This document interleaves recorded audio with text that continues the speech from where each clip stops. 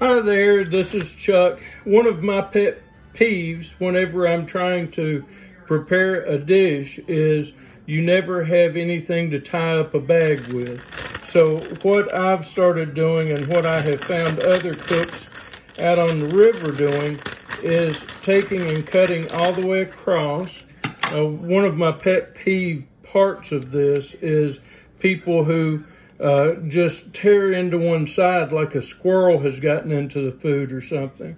So you take the entire strip off of the top, and then you get out however much you're going to need for your recipe. In this case, it's going to be 3 cups. I've got a ½ cup measure, so we're going to do, that's 2,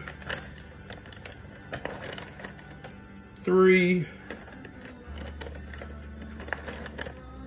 4, 5,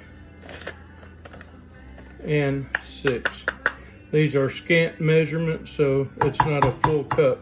And then whenever you're done with that, you're able to twist this together and take the top of the bag and tie it up.